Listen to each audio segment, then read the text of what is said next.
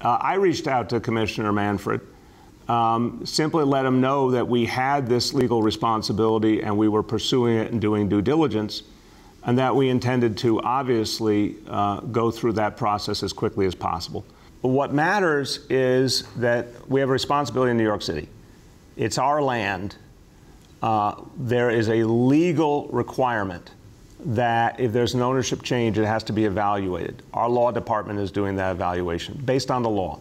And why? Because it's about protecting the interests of the taxpayers in New York City and making sure that the transaction is appropriate given what it means for the city's ownership of that land.